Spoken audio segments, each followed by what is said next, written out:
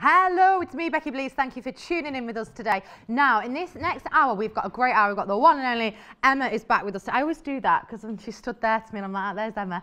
Emma's going to be doing, she's got her own design of her Hawaiian quilting, which is just absolutely great. It's brand new to me, this. It's a complete new technique, this is to me as well. We've got a still of this so we can just show you what we're going to be doing here.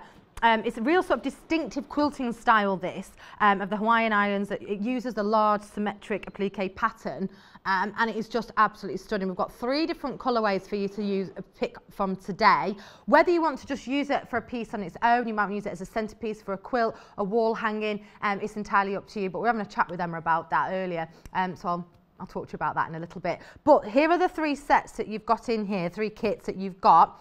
A total, you've got 2.5 meters of fabric, 2 meters, sorry, of fabric, a meter of each, and it's down to you what you want, whether you want the blue, the green, or the red. Now, this design here, Emma has designed it herself exclusively for the sewing quarter, so nowhere else. It's just designed exclusively here for us. So, should we have a look? Let's look at the green. Should we do the blue one first? Okay, so in the kit, you're getting your 2 bonder webs, because a lot of this is all about using your bonder webs. You're going to be using a lot of bonder web, and again, Emma will be showing you that. You've got your 2 threads in there, your blue and your white, and then look at this fabric. I'm trying to work out which one. I think this one's my favourite, actually, the blue. There you go, it's like that gorgeous, a metre of that leaf fabric. Now, you've got enough to make 1. You'll have a bit left over, but you won't have enough to make 2, if that makes sense. So you're using it, a lot of the time it's just with this design as well, this Hawaiian quilting, it uses 2 colours. You can, we've got a white background here, but Emma was saying that some people use bright backgrounds as well. But for this project, we've got the white and we've also got the blue on here. She has designed this stuff. You're getting obviously all the full instructions, step-by-step instructions on what to do, how to use it. Kahiko Quercus kit. I love that name. I love the way Emma says it as well, so I'm going to be asking her loads of times. I love Emma's accent. I think it's amazing. So what I love with this, and again, I'll be asking, I don't want to spoil it too much, but I'll ask Emma as well where she's got the design from. I'm giving too much away. I'll wait for that. I've been really interested in this project. So here we go. We've got the green one that you've got here now. So it's literally a choice. So you've got that lovely, like lime, fresh green there, really bright, really vibrant. Ooh, that looks nice. So you've got a metre of each. And then, of course, as well, you've got your 2 packs of the iron-on bonder web. And then with that, you've got your thread. So you've got your green and your white thread there. Kahiko Quercus kit. There you go. And we've got the instructions. So again, Emma's going to talk it through. And what's great with this project is because Emma's obviously demonstrating it, you'll be able to watch it back if you've got any questions or anything like that. So you can see all on the screen, that's what you get. And then we've got the red. The last one is the red. Nice, nice. You've got the roses on there. Really nice sort of rose print there. So again, you've got a metre of the red and you've got a metre of the white ivory. And of course, you've got your 2 threads. And you've got your bonder web as well. This is a really nice kit. And of course, you've got your instructions as well. And again, like we're saying, the instructions is all step by step. There's Emma Bradford down there. Nice little picture of her. So is it something different? It could be that you might not have done the Hawaiian quilting before. You might not have done this technique before. Because from what I've seen, it is, for me, it's completely different to what I've seen before. And again, there's different ways for this one. You can hand stitch with it, or you can use a machine as well. So we're going to be talking all that through with Emma. So can we go over and see Emma now? Do I take the instructions over there? Right, let's go over and have a little look. Emma, hello. How are you? I'm good, how are you? Lovely to see you. You too. Happy New Year. Happy New Year, We yes. can keep saying that because I've not seen you since Christmas. No. I think we're good to the end of January. First time you see somebody, I think you're good. Yeah, then we've got to have a cut-off. Yeah, It's yeah. not right in yeah. June if you're still saying Happy New No. Year, is it? Right, this is completely different, isn't it? Yeah. You've designed, first of all, Hawaiian quilting. Tell us a little bit about the Hawaiian quilting then. So Hawaiian quilting it's a very different technique. So you usually only use 2 fabrics, 2 different coloured fabrics. And the way that you make the design is that you're making a snowflake. Right, yes. So the very traditional way of doing it is you would take one of your fabrics and fold it into eighths. So fold it in half, then quarter, and then again. So you've got a triangle shape, basically. And then you trace your design onto that piece of fabric, cut it out like you would a snowflake, and then when you open it up, you've got your pattern. Right. Doesn't always work that way. It doesn't always work that way. So if you've got a big quilt, it probably won't matter so much, but because this is quite a small design, if you do that, the way that you're folding your fabric, because there's folds in there, not all of your pieces are going to be absolutely symmetrical when you fold it out. Okay. Which is not a problem, because that's a very organic way of doing it, and it looks organic. Yeah. And probably nobody would notice that there's any bit missing, or not missing, but misaligned. Yes, yeah. Rather than yourself. But to keep it very accurate, I like to do it one sliver at a time. Yes. So. Okay. Right, where do we start? So the pattern itself, I designed it for, it's a small quilt. Yeah.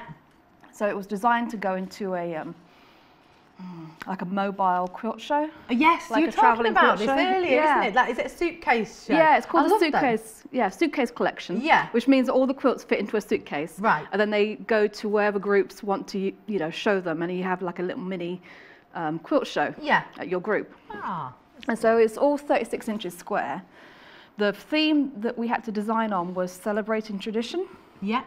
Now, Hawaiian quilting was one that it's one of those techniques that I've got a list of quilts in my mind that I'm like, okay, I want to do that one, I want to do that one.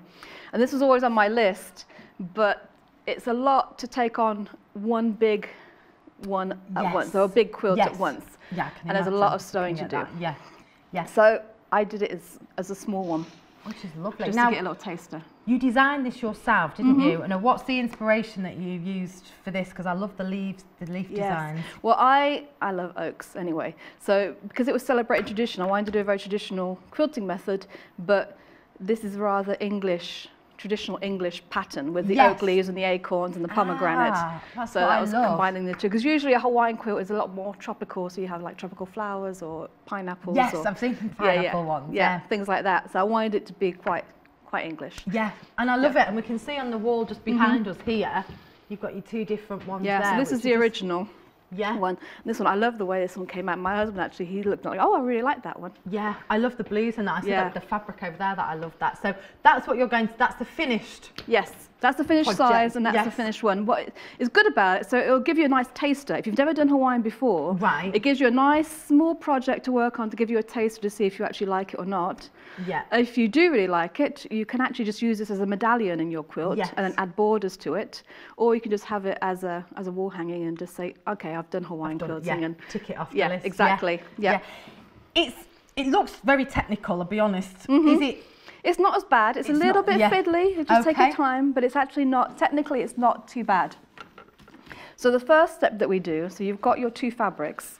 So you take your top fabric, so you've all got whites as your background. So you'll take your coloured fabric and you cover the whole back with Bondaweb. Okay, and it's a Bondaweb that you get in your kit as well, isn't it? Yeah, that's what I've used.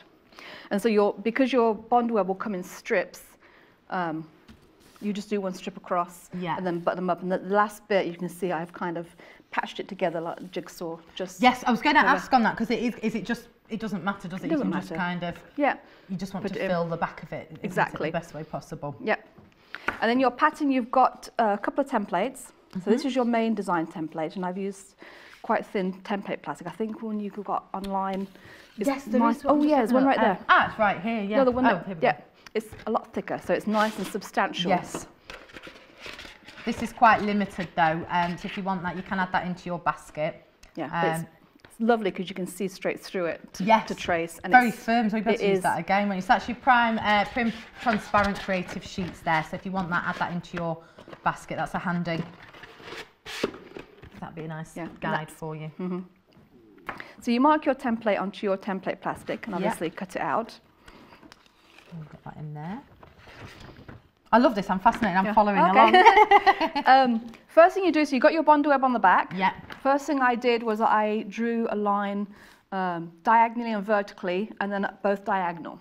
Just to give me somewhere to refer back to. So that will give you your 8 segments of your pattern. Repeat. Right. That makes sense already then. So you're splitting it up into... Yeah. So in the middle, you can't see it now because I've taken it off, but you will have a cross section in the middle where all your lines cross that you'll be able to line up your template pattern with. Yes, so I always think, where do you start? So that's a good prep. Yeah, Get find it all the middle, draw it all out. So you just use your lines as your guide of where to place your template. You start tracing it out. You do one side, and then because you're going to do the next section, you have to flip it over because it's going to be mirror image. Okay, I'm with you. Yeah, and so you just line up in the middle, you line up to your edge to make sure that your pattern is going to match there. Yeah. And so you just draw it up and you continue 8 times all the way around. So you draw it all out first before you start cutting or anything, so you draw it out 8 times. Obviously I've already started cutting and taken some paper away on here, but this is what you'll end up like, is your bundle web across the back and all your pattern drawn out on the back. I think because that's when you look, it looks like loads, isn't it? When you see the pattern drawn out, you think, oh, but it's all okay. It is, and also because it's one piece of fabric, you've got no seams. Ah. So there's no piecing. Yes. Yeah. To do on this one. Right. You also have a template for the middle. Okay. Yes, I was going to ask you about the middle. So there's 2 ways of doing this. Originally, the first one I did, this one, I actually cut it out at this point as well. So I marked it and cut it out. And you have to keep, there's a little square in the middle that is not attached to anything, so make sure you save that bit. I've left it like this because after I put it all together, so I iron it down, I found it was actually easier if I waited and left this solid. Okay. And then marked it and cut it out after it's actually on the background. Right, okay. So I'll do that today. Yeah. Right. You've got 2 options for the applique. Right. So the first option that's in the instructions is a needle turn. Oh yes, because I was going to say you can do it with a hand stitch. Yes. Right. And the original one was all hand needle turn. Stitch, wasn't it? Yeah. And then the second one was all with a blanket stitch around the raw edge. Ah, right. Yeah. Okay, we've got a close up there, so you can see. So that one you've seen on the screen there, that's hand stitched, and then the blue one, close up, that one was done on the machine with a blanket stitch. There we go. Right. Which one would you prefer? Which way around would you prefer to do it? I like them both actually, and it all depends. What your confident skill level is. So I'd say the easiest is probably the blanket stitch over applique. And also how much time you want to take, because there's a couple of schools of thought. There's the, enjoy the process school of thought, where take it easy and slow. In that case, the needle turn is very satisfying because it's something you've done all by hand. Yes. And you've got a lot of control over it. Not that you don't have control over the other way, but it's something you can sit and enjoy, basically. So it all depends. 1, how quickly you want to get it done. Yes. And 2, how much time you want to spend on it, basically. And personal preference, what you prefer. Yeah, and the finished technique. So obviously if you're hand piecing it, you won't have the blanket stitch around the edge. No. It'll just be you won't have that. Yeah. So there you get the options. It's entirely up to you what you want to do. Right. So you've drawn it all out. Drawn it out. Then you start cutting it. Right. I know it sounds silly. You've got scissors in your hand. I can see. So you obviously we're using scissors to cut it out. Yes, it's all scissors. Definitely sharp pair, short, pointy, handy, because you've got a lot of little bits to get into. Yes, you have. So this one I've cut out directly on the marking line. Okay. And that one I would do with a blanket stitch. So that's the method you would use if you're going to use the blanket stitch. Okay. If you were going to do a hand applique, you need to include a 1/4 inch roughly seam allowance around your shape. Oh yes, obviously. Right. Yeah, so that's what I've done here. So you would roughly cut 1/4 inch all the way around your shape, and then you would go back in and cut directly on your line so that you've got your pattern. Right. So you've got that. We've got the scissors on the screen. If you needed some embroidery curved scissors, they're 10 centimetre 4-inch ones. Paul's just put them on the screen, so if you wanted some, if you've not got them in your collection. Now, for the needle turn applique, what I did is I prepared all of my curves before I actually applied it to the background. Yes. Because a lot of times you can just add it, or machine baste it, or sewing baste it to your background, and then turn it as you go. I found it was easier to take care of all my curves before I got to that point. That's what we want. Take care of your curves. Yeah. There we go. So for the convex curves, Yeah. it's tricky to get the curves completely round Okay. on applique. Yeah. Because if you're turning it under, you'll sometimes get a little straight line with a corner, Yeah. So in order to get around that, a little trick is that you can actually do a little running stitch, little hand running stitch in your seam allowance. Oh, right. Actually just around the curved bit. And then you pull it Also, around. just pull it in, won't Yeah, it? and it makes it a nice, even, rounded curve. Nice rounded edge. Yeah. Ah, so there we go. There's a little tip for you. Yeah.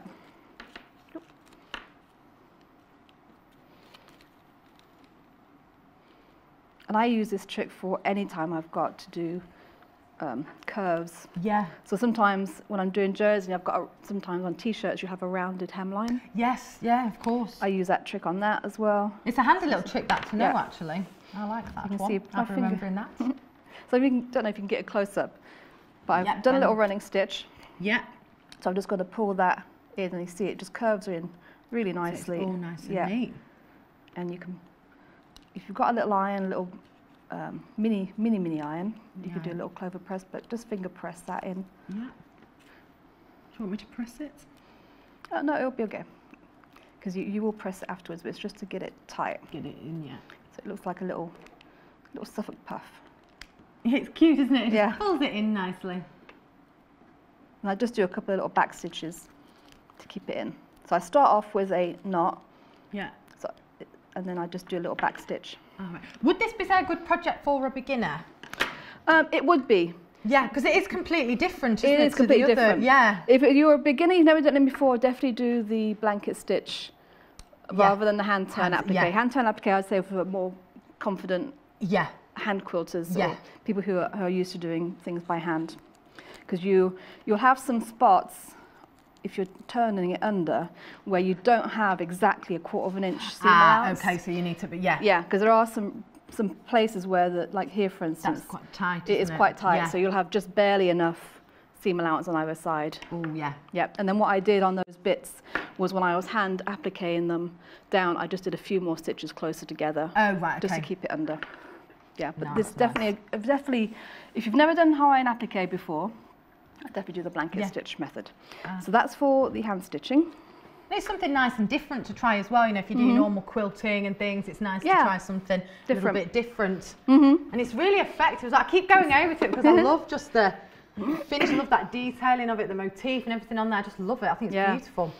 Lovely wall hanging as well. Yeah, I really liked the way it came out. Like I said, my husband was looking at it last night because he saw the blue one when it was all finished. He's like, oh, I really, really like that. Oh, I think it's lovely. Right. So I've got my background. Yep. And I've just cut it to about 25-inch square. Okay. You'll cut it down afterwards, but yes. This is my background. Background already. I'm going to find my middle. You don't have to, you can mark it if you'd like to with a friction pen or something. Yeah. But I usually just... You're a pro. Yeah, well, you know. I am of the school of thought of doing things easier. Yes. So you like things easy. Yeah. We watched the Gino DeCampo, Gino and Gordon. And, yes. Yeah, and his idea was, what is it? Less... I can't remember. I remember this. Yeah, less, so is, last less time. is more, less is something. Yeah.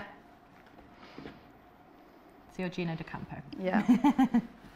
Less work, more enjoyment, something like that. Yes, yeah. So I'm just finger pressing it so you can see there's a line. Yeah. Just cross line. And that's just so I can roughly line up my pattern. Oh, wow. I've not seen it in the green. That looks gorgeous against the white. And you do end up with, you take the papers off obviously, and you do end up with a little bit of spaghetti that you have to sort out. Yeah. But just take your time. Just lay it out, and because it's all one piece of fabric, it'll just lay. Once you lay it out flat, it'll just lay how it wants to go. Yeah. Oh, it's amazing. The colour on this as well, I really like this green. Yeah, it's nice. Very vibrant. Green so far is the most popular. There we go. So as I say, I'll just show you the kit on the screen there. So you're getting 2 lots of the Bonder web. You're getting 2 meters of fabric. So on this one, you're getting the green, and then you're getting the white as well, 1 meter of each. You've got your green and your white thread, and you've also got your step-by-step instructions, and they've got the template in it as well. This has been designed by Emma as well. Emma's designed this exclusive for us here at the Sewing Quarter. Yeah. The fabric, sorry, it's not white, it's ivory that you've got in here as well. Ivory. Look right, obviously you would cut all the rest of your pattern out before you did this part, but the next step, let's go a couple here, is lay it out, and you can just put a pin here and there, because it does lay quite flat. Yes, it does actually. It's gone on easier than I thought. Yeah, it does. Once you lay it out, it's actually, it looks like a big spaghetti mess, you know, but... And like I said, you know, with the Bonder web, that you just peel that off, don't you? Yeah, you just peel that off. Obviously, if you're going to do the hand applique, don't peel that off until you've got those. You've got to finish all those curves. Yeah. Oh yeah.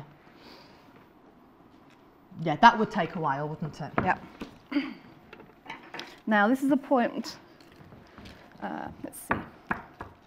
Oh, actually, let's press it first, because I'm going to use the friction pen to mark the middle, and I don't want to do that before we iron. No. So I'm just going to pin it down. To open up the mat. Yeah.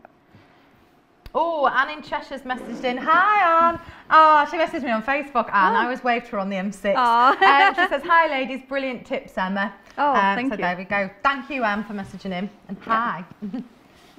Nice to put a name to a face.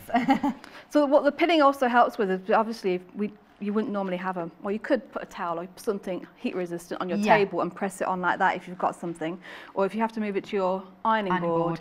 Yeah, pinning it down so it doesn't move while you're transferring it, basically. Yes. It's a really nice feel to it, the fabric. Yes. Well, the batik is actually particularly nice for applique. Yeah. Because it has a tighter weave. I was going to say, it's tighter. It's not as the word flimsy it feels sometimes. Yeah, it just has loose weave. So it makes it really nice for applique, because those raw edges don't fray nearly as much. No. So that's another reason I actually used batik on the original one as well. There you go. So you've got your mini iron. Yeah, my mini iron. They're really handy as well, mini irons, aren't they? Even if if you're travelling around and things as well, aren't they? Yes. I do a lot of travel, and it's nice just to know that if I have to, I try not to buy clothes that need ironing. No, well, you know, I try that as well. So I just wear them creased. Yeah. But sometimes you really have to. Yeah. Linen's the worst. Yes. Even when you iron it and you put it on, it creases. It does. You just look at it and it creases. Yeah. But I do love linen in the summertime. Last summer, I think I pretty much lived in linen. Yeah. Do you know, I think a lot of people did, didn't they? 'Cause it was so warm. Hopefully this year we'll all have to do the same. Yes. That'd be lovely. So you're just pressing that, so that just all puts it into place. And it just keeps the Bonder web, just keeps the pattern in place. Obviously, if you hadn't used the Bonder web, you can do it without the Bonder web, but this part is going to be, as you can imagine, a lot trickier. So you'll have a lot more pins. Yeah. Because you'll have to make sure that none of it moves while you're sewing it, basically. And you don't want to be running them over. And no. Although, if I remember right, you do, don't you? Yes, I do. But I try to use dressmakers pins that are quite thin. Yeah. Because sometimes when you're quilting and you really want to get a piece to match the corners. Yeah. I think it has to be done, doesn't it? I do it very carefully, I will have to admit. I don't recommend it, but I do do it myself. Each to their own. Yeah. If you are after the iron, we've got the Prim Mini Steam Iron there. That's $39.99. As I say, it's a really handy little gadget. So not just for your projects, but if you're going on holiday as well, actually, isn't it? Yeah.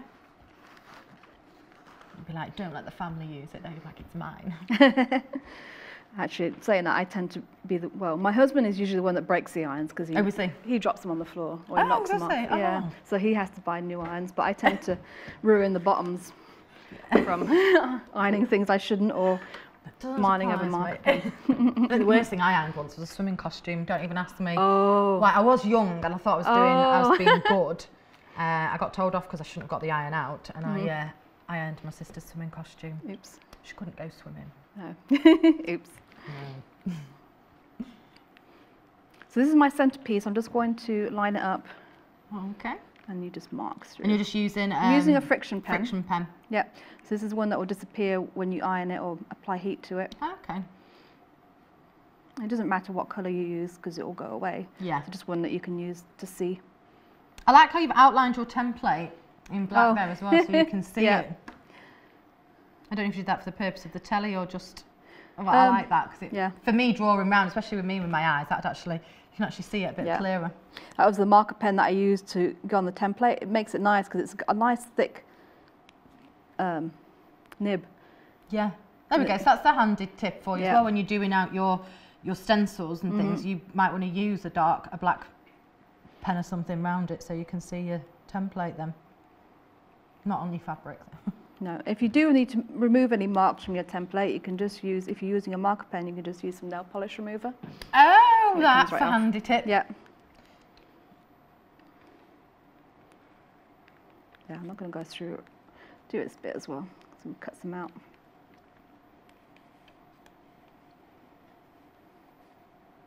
Got lots of new colours coming in for this project as well. This is what's really nice with this, is something completely different.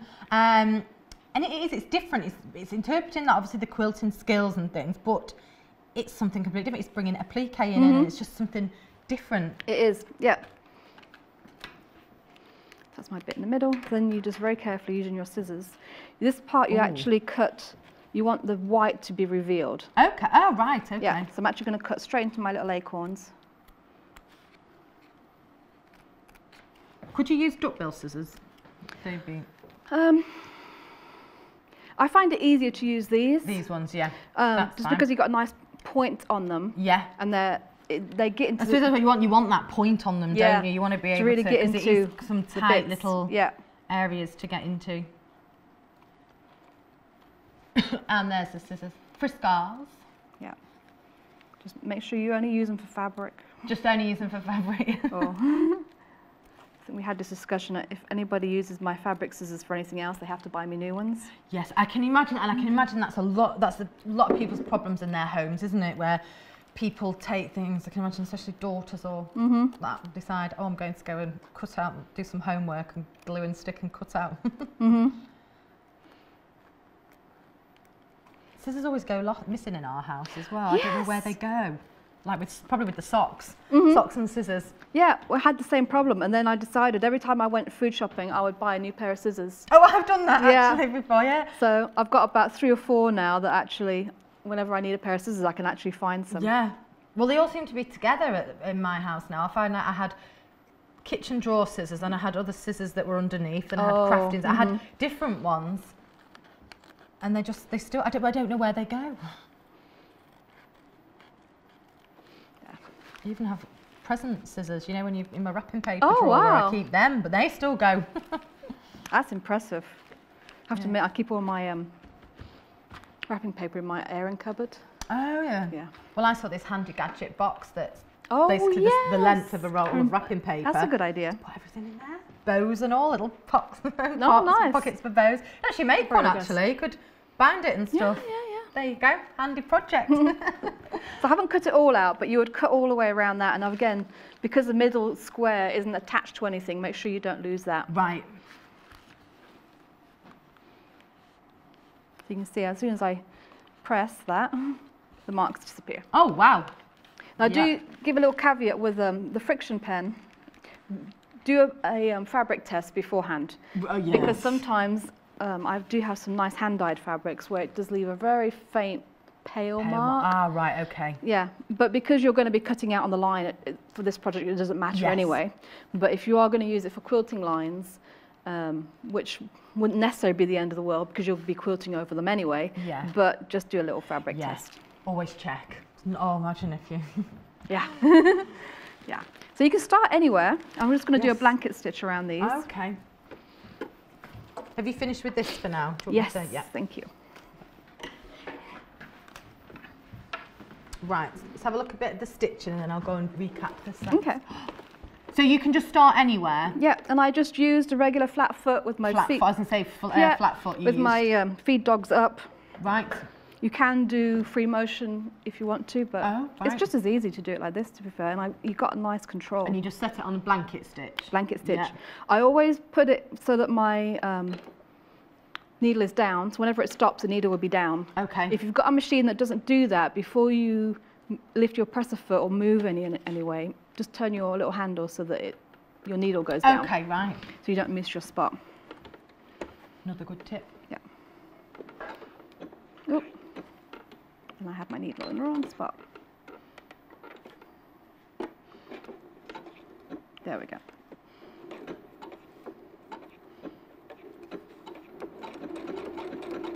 Okay. And again, it's great because you can adjust it to the speed that you want. You can start off slow to get the hang of things. Yeah. And I would recommend, I'm using a blanket stitch on here, I recommend playing around with your blanket stitch before you start. Right, yeah. Just to get the length and the width right that you want. Yeah. I actually had to reduce the width on mine a little bit. Yeah. You see, you do have, with this fabric, you do get spare fabric. You don't get enough to do another one. No. But you've got some spare, so it'd be worth just, especially if this is new to you, it'd be worth having a play around, wouldn't it? And just having a bit of an experiment. Yep. Rather than thinking, oh, I'll try and make more. Yeah. And you do have enough for the binding as well. Oh, that's good. And what thread have you used in there? Is that the green one? It's a green one, so it actually matches. Yes. But you could do a black or a navy or something contrasting. So on the blue one, I actually used a navy to contrast. Yes, haven't you? So it added, because you've got the pale bits in the blue fabric, I thought if I added a bit of contrast, it adds a little bit more definition to it. I suppose, again, it depends. It's what you fancy, isn't it? What's your choice? Because with this kit, you see, you get the green and you also get the cream with that, the ivory with it. Oh, and I meant to say the name, because it's the quilt itself. Yes. Yeah. Yes, the name, where's it from? It's so the name is called Kahiko Quercus. Yes, I love that. I love how you say that. Yeah. Kahiko is ancient in Hawaiian. Right. And Quercus is the genus name for oaks. So it's a bit. Wow, I love that. Ancient oaks. Yeah. That's brilliant. I love that. I've been promised. We went to Madeira for my 40th birthday. Oh, I love Madeira. It's nice. And I've been promised Hawaii for my 50th. Oh, so I've got a little bit to go yet, but oh, I'm definitely holding him to that. Yes. Oh, Hawaii's great. Oh, the fabrics that you'll get over there. Yes. Amazing. I bought, actually, I don't know what I bought a dress, like a proper Hawaiian dress. It was very loud. I wore it, I was working on the ship, so I could wear it for the tropical party night. And I've still got it at home. I don't know where I'd ever wear it to, but I love, like, it's like a high net thing. It's just bright. I don't know, I just loved it. But then I just thought, wow, the fabrics that you could get over there. Yeah. Oh, it'd be amazing, really nice colours. I have to take an extra suitcase.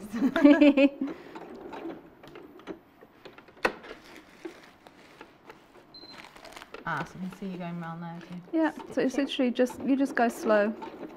It's got to go all the way around. Yeah, because some of them could be quite tight, can't it? Like certain sharp edges and things. And you've got some curves in there, so whenever you get to a curve, I just make sure my needle's down. Okay, down, keeping it down. Yeah, lift my presser foot up and just rotate the fabric a little bit. That's where I used to go when I was using the machine. I used to pull my fabric too much, which causes problems. Yeah. But that's just, luckily I was only having a play. That's one good thing about, like they always say with sewing machines and stuff, you want to spend time getting to know your machine, don't you, having a play. It is definitely good. And I actually, I use 2 different threads in mine. Right. So my machine, I had one thread, you can't see it, but every once in a while, you might see really up close here, it made a little loop. Oh yeah. And I just changed the thread and that problem completely went away. Oh. Yeah. So it's really getting to know what fabrics, what threads your machine likes. Also the needles are good. Yeah, just having a bit of time playing. Yeah. I tend to use universal needles at the moment. Oh, that's kind of what's on hand. Yeah. But I really like a Microtex machine needle. Yeah. Which is thinner, especially if I'm sewing batiks. Right. So with the Microtex needle, it's quite a thin needle. And with the batiks, because they're such a tight woven fabric, if you use a bigger needle, it can actually break the threads. Right, whereas with the Microtex ones, because they're thinner, they can actually go in between the threads. Oh, right, that's good to know. That's what I do need to do. I always say, I've seen there's a few workshops where you can go with your sewing, just how to use a sewing machine, which is what I need to do. Now, while you're just going around there, I'm just going to do a quick recap over here of the bundles that you've got. I'll be back with you in a moment. Right, let's have a look at the blue one first. So again in this you've got your 2 packets of Bonder web. Let's have a look. You've got your 2 threads. Let's open this blue fabric up. You've got 1 metre. So Emma has created this design exclusively for us here at the Sewing Quarter. Look at that. I love that. Paul says it's his favourite. I'm saying it's mine, although while I've seen the green now, I'm torn between the green. It's gorgeous. And I was saying the texture on this as well. The weave's tighter on it, you know, which makes the pliquing a lot easier. Right.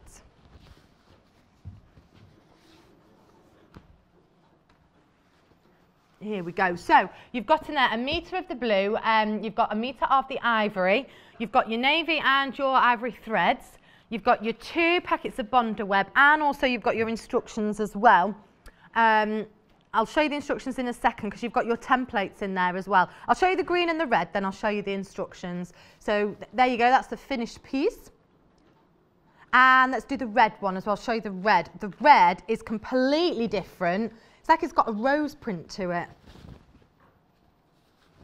There you go. Now, you've got 1 metre of each fabric, and like I said, you've got enough to make 1. You'll have some left over, but you won't have enough to make 2. But imagine that in your stash. You know what we were showing in the previous hour, like about what to do with leftover fabrics and things? You could use that in another project. Beautiful. Now, if everyone checks out their baskets, this one is going to be the most popular one. The red. And that one is the most limited. So you do need to start checking out if you do want that one. So again, you've got your ivory, your red, you've got your threads and your Bonder webs. Then you've got the green one now as well. This is the one that Emma is demonstrating. So again, look at that, gorgeous. So you've got 1 metre of that one, and 1 metre of the green, sorry, and you've got 1 metre of the white. I love the print on here. It's like a tie-dye of a flower, isn't it? I love it. Very nice. So you've got those 2, your Bonder webs and your threads, and of course all of the kits come with full instructions. This is what Emma designed exclusively for us here at the Sewing Quarter. So she's got here, you've got the front cover, and then we'll have a look inside. Tells you step by step about Emma. A lot of history to Hawaiian quilts as well. It's really nice to sort of bring it to air. Really popular as well at the moment. I was having a look yesterday online at them. There's loads of them. There's a template that you've got in there. Like Emma said as well, traditional sort of Hawaiian quilts, a lot of the times the templates they use can be like big pineapples and things, whereas Emma's designed is based on like, sort of like the oak trees and things. So there you go, it's different, British twist to it. So we left Emma stitching away. Yep. How are you getting on? Oh wow, you've done loads. Yep.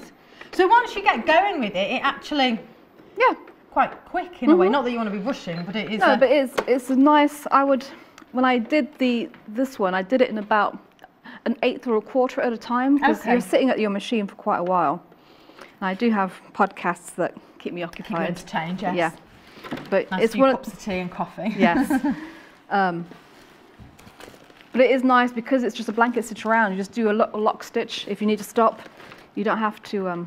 You don't lose your spot. You know, you can just go back to it whenever. Yeah. So that's that part. I do actually have one that I started working on by hand. Okay. If you want to see a little bit of that. Yes, let's have a look. So this is great now because we've shown you the machine, and now this is Emma's one of doing by hand. Yeah. So I've got about. It's about halfway done. Yeah. Let's see, where's my starting point right there. My needle. So you can see there where you were saying you've done your running stitches. Yeah. Taking the curves in. So I've done your running stitches to curve around the convex ones. Yeah. And then I snip in where it's going to be concave. Okay. So those will flip underneath as well. Right. So I've started off right here.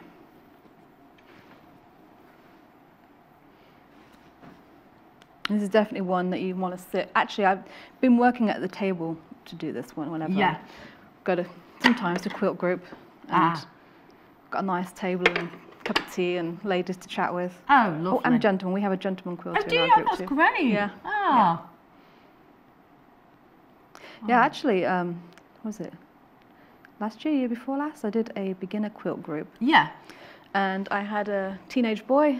Did you? Yeah, he was doing it as his skill brilliant. as part of the Duke of Edinburgh. Oh, yeah. Yeah, so he did a big sampler quilt all on his own. Oh, fantastic. Yeah, and then he did a quilt as you go. So he did all the blocks and he did a quilt as you go and finished it up. Oh, wow.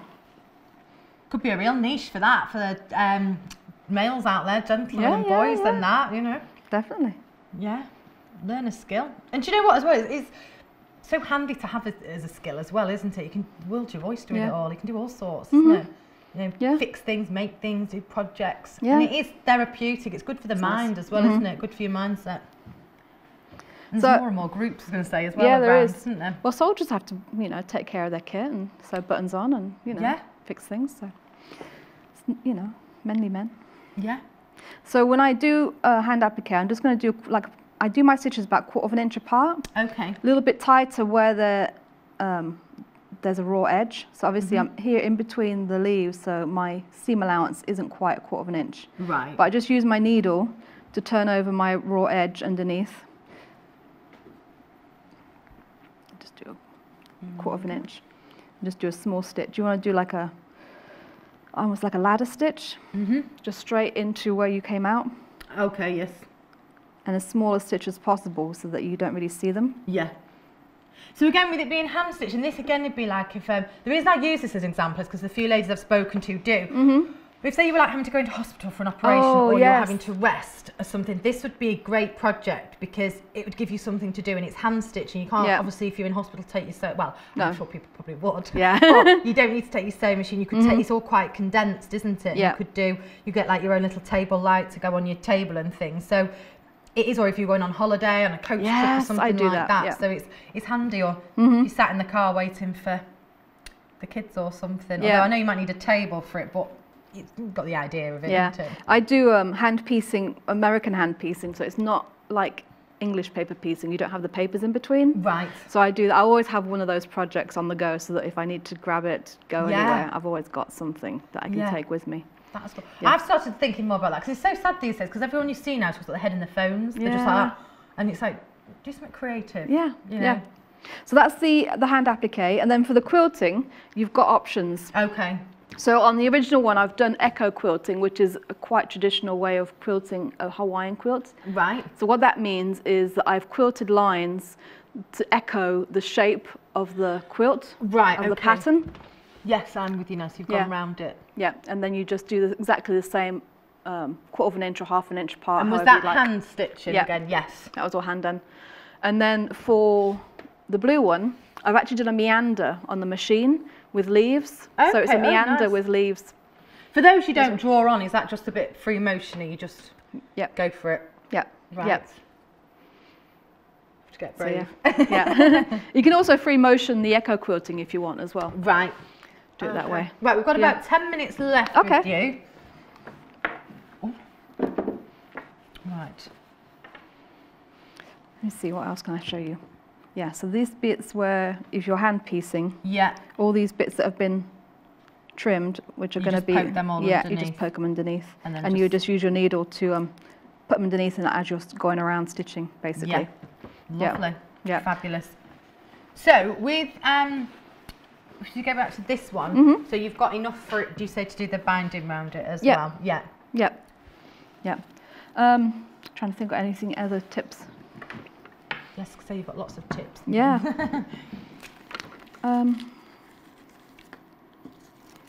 That was actually what I want to go through again. That was a good tip. You know, you said about folding it up like a snowflake. So that's a traditional way. Yes, I know you mentioned it earlier. I did. But people have just tuned in. Okay. There is another way of doing it. Now people have seen you do it. They might think, oh, actually, what was the snowflake? Yeah.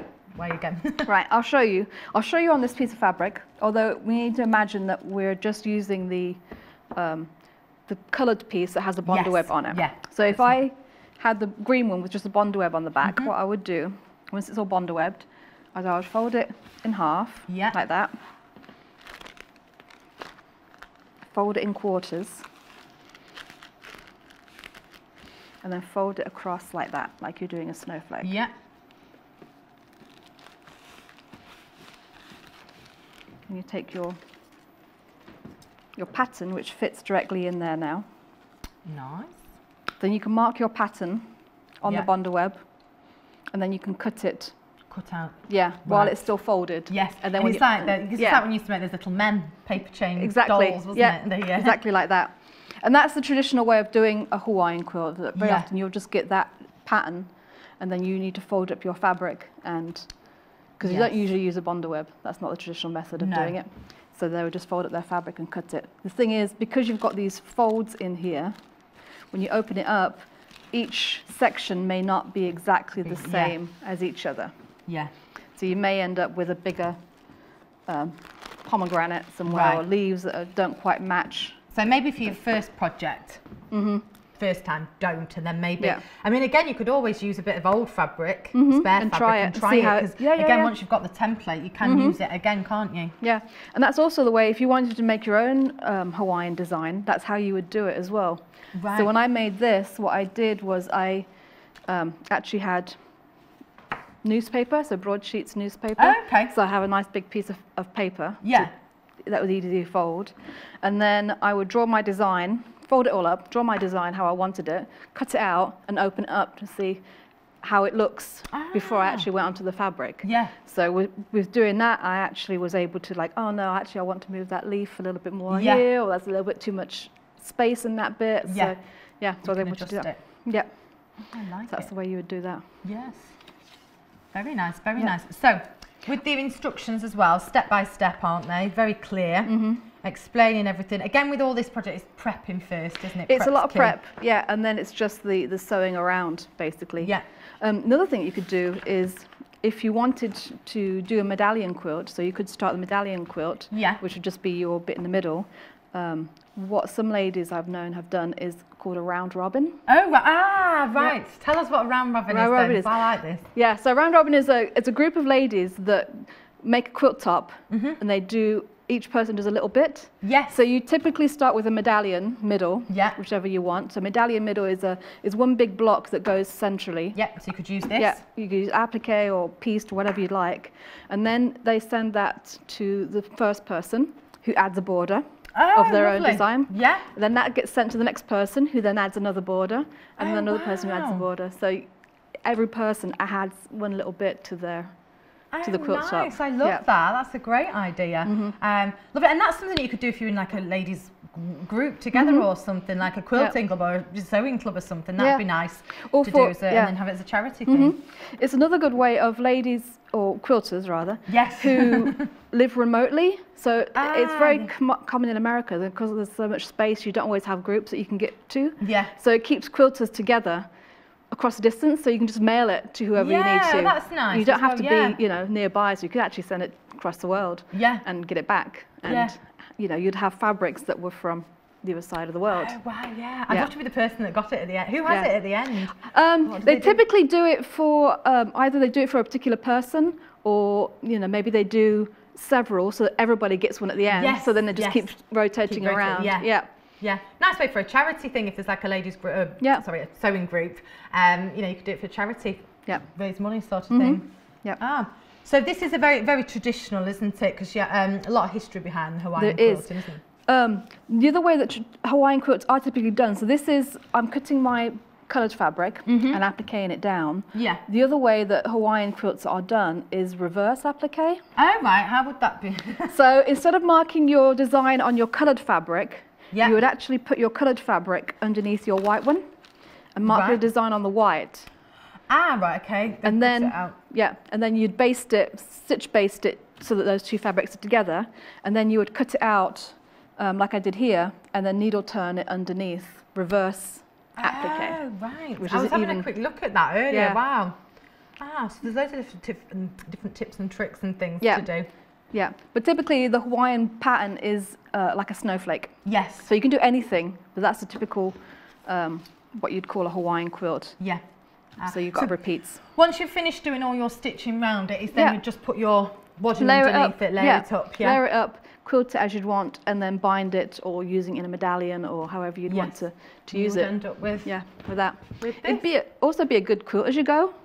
Yes. So you could do a medallion, do it quilted, and then add your borders. Add borders as you go. Yeah. So you can use that, as I say, like as your template, as your middle, and then elaborate round and things. Lovely. Yeah. Oh, marking it out first, we gave you, it was a little Primlove pen. Yes. Let's borrow that. Is that the pen? This is a friction pen. I think it was on, oh, yes. Here we go. Yeah. There we go. Just a marker, just so you can mark that through there. Just pop that on the screen. These are just all handy little extra bits that you know when you come to do it, you suddenly might think, oh, I need something to mark it out. So that's your Primlove marking pencil that you've got there. Yeah. Really handy to use there. You get 2 white cartridges with that one. And an eraser as well. There you go. Right. So there you go. How long, so if you were doing this on the machine, how would you say is the quickest time you could? It depends how long, if you're doing, because I've done it on like evenings. I actually started cutting it out last Monday. Yeah. No, Wednesday. Yeah. So I finished it between Wednesday and last night. Wow. And you're extremely busy as well. Aren't you? Yeah. So that was mostly working on the evenings, basically. Yeah, evenings. Yeah. But that's the thing. I think a lot of people now that it's not got the Christmas rush and things, a lot of people are just after a nice leisurely project. Sometimes you don't want something that's going to take months and months. Sometimes people want quicker ones to do, and this is probably like a mediocre one, isn't it? It's not going to take you forever to do. So you could do that in between a big quilting project, for example. And it gives you a nice taster of a Hawaiian quilt. So if you want to see, is this technique for you, you can try it on something small rather than going massive quilt first off. Because you could get 4 of those. Couldn't you? And do. Yes, people are multi-buying actually, so that's probably what they're going to be doing. Right, Emma, you're back in your 11 o'clock hour, aren't you? We've got this. Yeah. Can we show this here? There we go. Oh, still at the wrong angle there. So we've got the bird quilt. So thank you very much, Emma. I'll see you at 11 o'clock. Okay. Don't go anywhere. No, don't go anywhere. Do go anywhere. Go and get yourself a cup of tea. Viewers, we say don't go.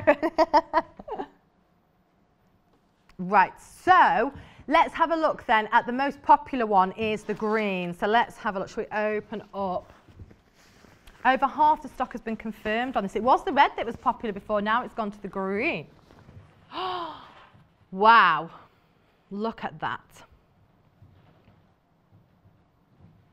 Gorgeous, isn't it? Look at that. So you're getting a metre of this and a metre of the ivory one as well. There we go. Lovely print. It's got that lovely tie-dye print to it, hasn't it? That lovely feel. There we go. So you're getting the green. So you're getting a metre of this. And then you've got a metre of the ivory. And then also you've got your 2 packets of your Bonder web. And then you've got your 2 threads in there as well. So in this one, it's the green and the ivory. And then you've got all the step-by-step instructions. Remember, Emma designed this exclusively for us. There we go. Right. Shall I show you the instructions? There we go. Right. Here's the instructions here. So it's all step-by-step instructions in there. Shows you what you're doing in there. There we go. We'll have a look inside. Nice and clear. And you've got there as well the template. Ooh. There we go. So this is nice. If you've not done anything like this before, it's well worth trying. It might be a new project that you're after, trying something. It's you know, it's different Hawaiian quilting. Now, if you do want more Bonder web, we've got it on a roll as well, which might be handy if you're going to do a lot. So if you wanted to get a bit more for any applique, what's great with it being on a roll, again, is you've got 5 metres of it, but you've got really nice length, so you can, might be easier and it's less fiddly on a roll, I'd say, as well. Depending, obviously, on what design. You don't have to do it in strips then, as such. So you've got your Bonder web there. That one is a big roll. You've got 5 metres by 30 centimetres. So you've got a lot on there. Right, the next popular one we've got now is with the blue. They keep changing these in order because the red one was, so it's just back and forth. I love this. Paul likes this one as well. Let's. Ooh. I love this because you're getting like a contrast on here. Matches my top. There we go. So with the fabric as well, you're getting a metre of each, and like we said, you've got enough to make 1. You'll have spares, but you won't have enough to make 2. And we're saying, I should have got Emma to double check, actually, to reiterate it. It's don't even try to make 2, basically, is what we were saying earlier, because you don't want to end up short. I mean, you can't, I would just say don't, you can try, but I'm just being straight with you. I just like to tell you as it is. There you go, you've got your 2 threads in here as well. There's the bundle. So as I say, in your bundle you've got your 2 packs of bundle web, you've got your instructions, you've got a metre of your blue fabric, and you've also got your ivory in there as well. Shall we have a look at the red one? I do like the red one. I'm torn. I keep changing my mind because I like the green. I love the blue. Then when we saw the green one, I like the green. And then now the more I hold up the red, I'm like, oh, maybe it's the red. I'm stuck. I think this works well with my top. Right, here we go. Look at the red. It's your choice, your design. What do you fancy? Where are you going to put this? If you're going to use it as a wall hanging, you know, you must have an idea. Where would you like it to go? What will it go with? It's just nice for the summer as well. All 3 colours have got that Hawaiian feel to them as well. There we go. If you like traditional techniques and things, it's a great one to try and have a go at. You know, as I say, it's all about, you know, it's that large applique that you're doing, and it's something different. And if you've not quilted before, if you're new to quilting, because this is a bit different, again, anyone can, say anyone, you can do this. You can be beginners, but if, as Emma was saying, if a beginner is doing it, it's not recommended hand stitching. You can if you want.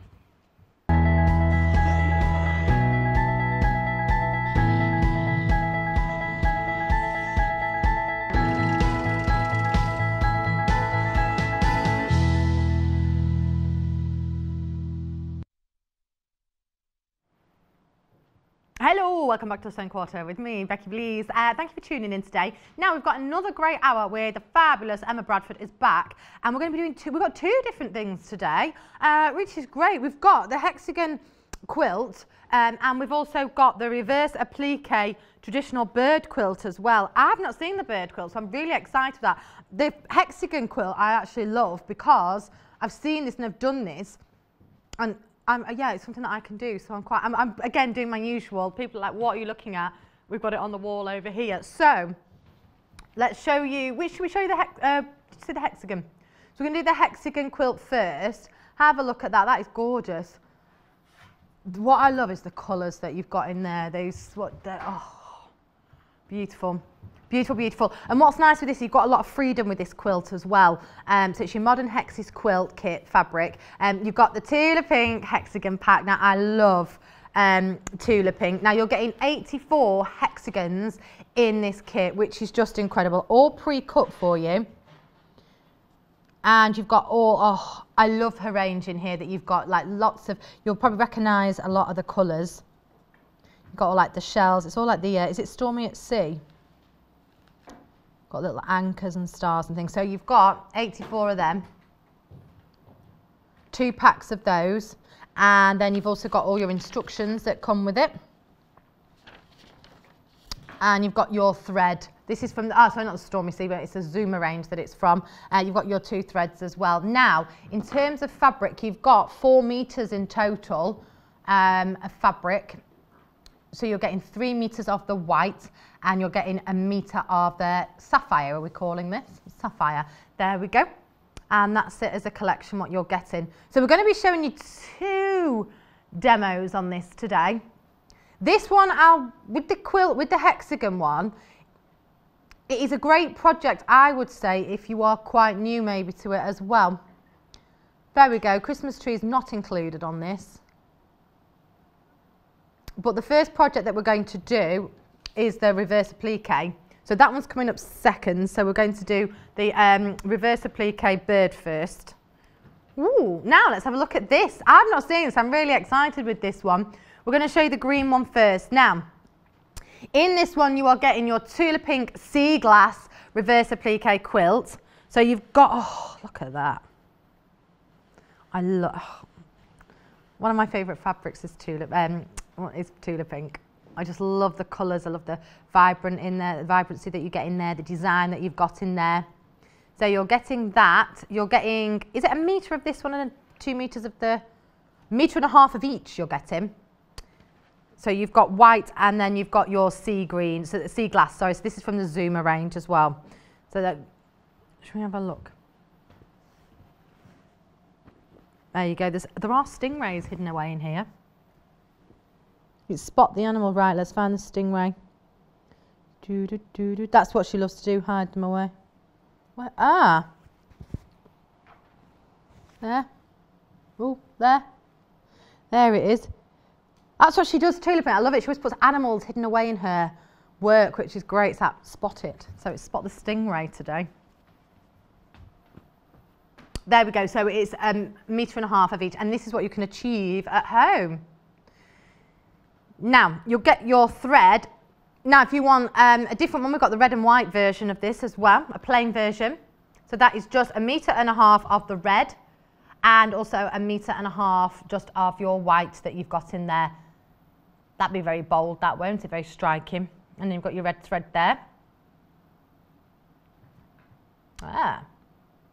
And if that's not what you want, we've also got more tulip pink, and we're, oh,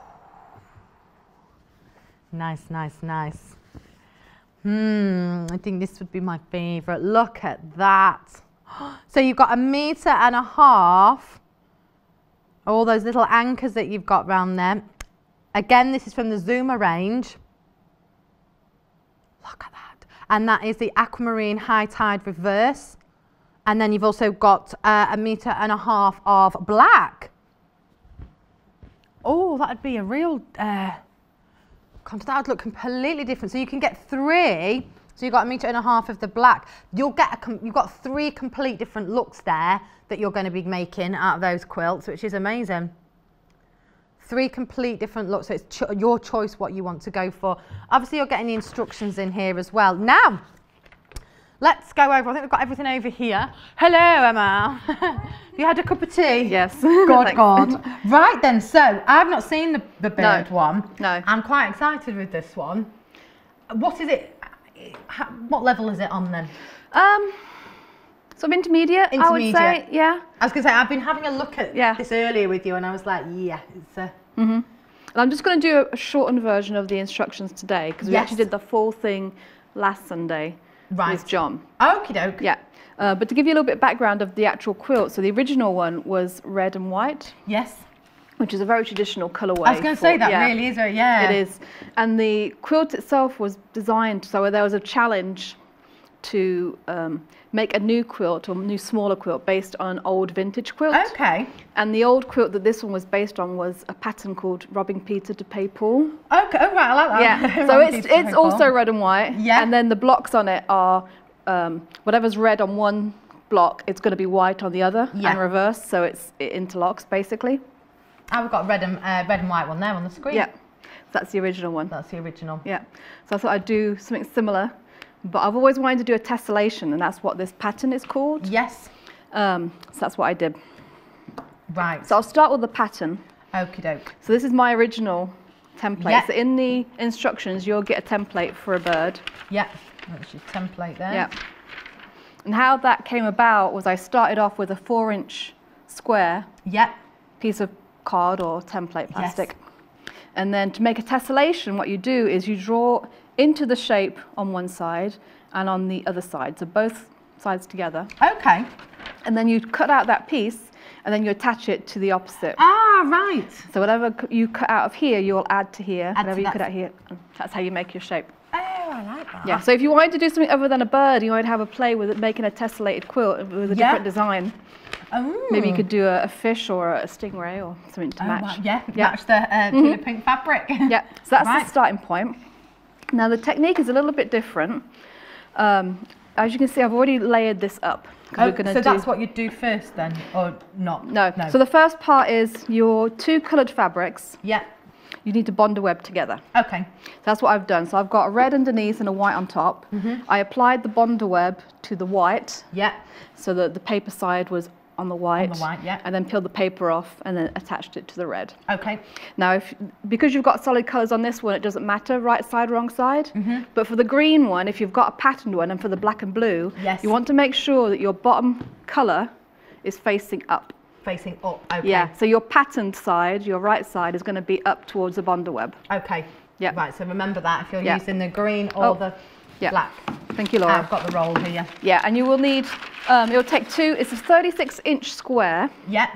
So the first thing I did was, out of the 2 meters, sorry, the 1.5 meters of each, what I did was I folded my fabric in a corner. Yeah. So that I cut a piece that was, riffing, yeah, I like the riffing. You basically want a piece that's as long as it is wide. Yeah. So if you do that with your selvage edge, sort of fold it into a triangle and rip it across the edge, that will give you enough. And then you've got enough also to do the binding afterwards. Yeah. So don't worry, you won't be short. So you've got your squares, you put your bonder web on the top fabric. It is important that you attach it to the top one. And then you bonder web them both together. Both, okay. Handy that bonder web on the roll as well, isn't it? So if people want that, you can get that on our website as well, the roller bonder web. Then you need to mark the top. So I think if I was doing the black and blue one, I would actually put the blue one on top and the black underneath. Yes, because we say marking on that would be tricky. Or if you've got a yellow pencil or a white pencil on the black, that would show up quite well. So you could do that. First thing I did was a 36-inch square all the way around. And to do that, I used my big ruler. And I also had a square 12.5-inch one that I used for that to make it a little bit longer. Okay. And that also helped to make sure that you've got them nice and straight and square as well. So I did that all the way around. The next step that you do is I've marked dots inside my square. Ah, yes, I can see those. Yeah, 4 inches apart. Okay. And those are just to help me line up my template. Right. Because you can just go ahead and put your template on in one corner and just start. Yeah. I've had some ladies who did that and the birds went a little bit askew. Okay. So if you want that, that's fine. Yeah. But if you want it to be quite regimented, yes, then you want to make sure you do your markings. So you literally, I've just lined up, let's see, do this end. 1, 2, 3, 4. Got my 4 inches, marking it up with my dot there. There we go. And then literally I just do a dot in the corner. Little dot. And then, oh actually they're there.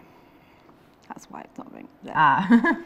20, 16, 12, 8.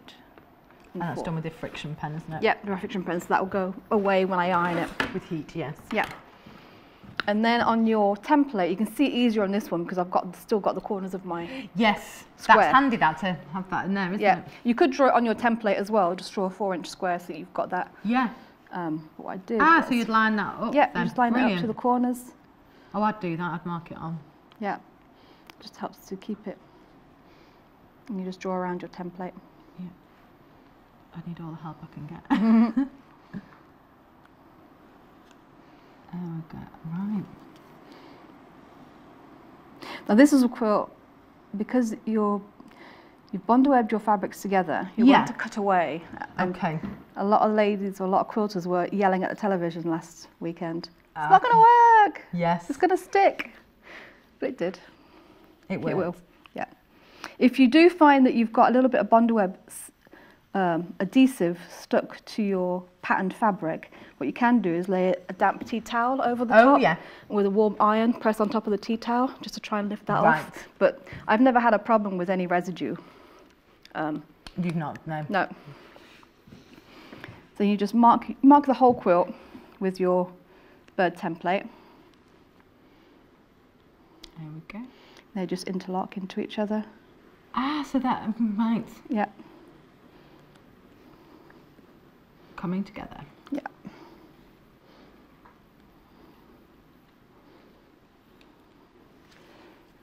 There we go. Round it goes. There.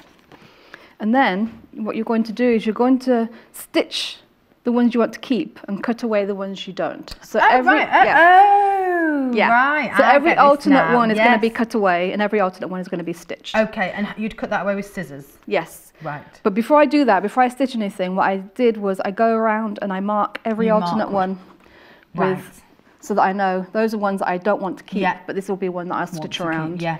Oh yes, because that is something you probably don't want to make a mistake on, isn't it? No, just to keep you sort of in check of where you are. Excuse me. Right. Now, there's a couple of ways of sewing it. So last week I actually showed how to hand quilt. Right. So it was all, okay, once it's marked, you layer it up. Right, okay, so you mark it, then you layer it up. Yes. For this one, I've actually used the 505 spray. Yes. So I'm going to do some under the machine. I saw that in the last hour, the 505 spray. Yeah. I knew you'd like that. Yeah. I did that actually on the Hexies as well. Yes, you did. Yeah. I think I actually said, yep, that's what I know you like that. Yeah, I do like that. Especially for if you do it under the machine. So for hand quilting, you'd layer it all up and then put it in your quilting hoop. And then what you do is you hand stitch or hand quilt just about 1/8 of an inch inside your marking line on the birds that you want to keep. Right. Now for quickness, I've done it on the machine. Okay. Yeah, so please don't look at my... and actually just use a walking foot. As I say, you use a walking foot. Yeah. If you're very good or confident with free motion quilting, you can free motion quilt it. Okay. Just inside the lines, but I've actually done it with just the walking foot today. So I'm just going to sew inside this one. So I've got one. Yes, so you can see, you've not, okay. Cut away. And also because I've not seen this done before, so I want to see it. Okay. Oh, sorry. That's okay.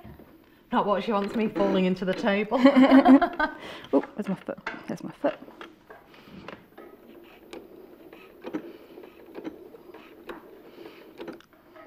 The other reason I like to hand quilt it is that sometimes I like to hand quilt in front of the telly. Oh, yes. So it makes it nice evening project. Yeah, well, that's the thing. It gives you something to do. You've got like, the telly on, and I get why people like to do a lot of hand stitching. I really do. I think it's. Well, I've been doing that with my paper piecing. Oh yes.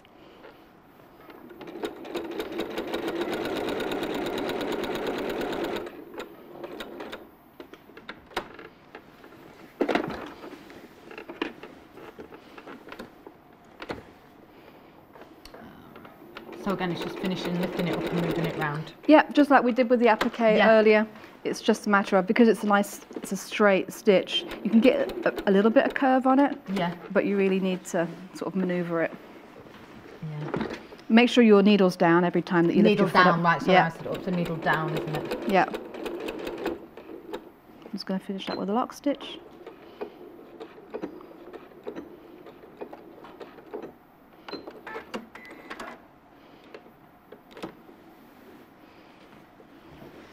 There we go. Ooh. Now the next step, the first cut, you have to do very carefully. Okay. Yeah. As I say, the first cut's the worst. It is. I'd be like, oh no. And actually, if you start on the edge, like this one is on the edge, you can actually cut through here. So you can actually get started. I feel better doing that. Yeah. And these are, I actually used sharp pointy scissors, but these are rounded. So they're rounded, they're not quite as, it won't be quite as easy to cut through the bottom bit. So you'd say you want a good pointier one, is that all? I use pointy ones, but these I'm saying it would be a good thing because there's less chance that you'll cut through the bottom with these ones because they're a little bit rounded.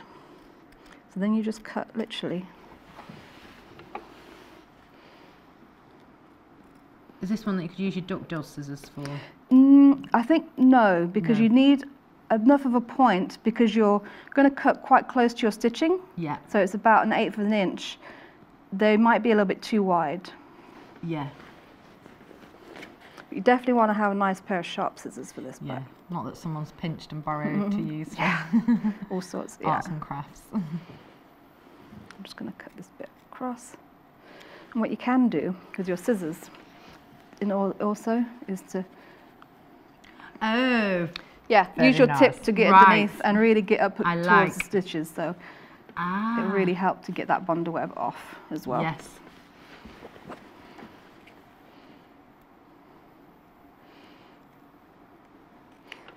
And actually, you could use the same technique for your applique, your Hawaiian applique, I mean. Oh, right, yeah. If you marked your pattern on the, if you bond web both fabrics together, then marked your pattern on the top, you could sew around in the edge, but it would be a raw edge rather than a... yeah.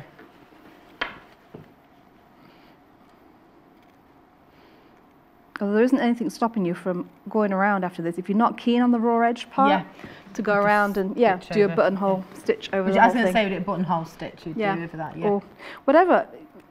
A lot of people find that if they've got a fancy machine, or even not so fancy, you do have some nice decorative stitches on there. Yeah, well, you But could it's just- yeah, couldn't you? exactly. You don't always use them.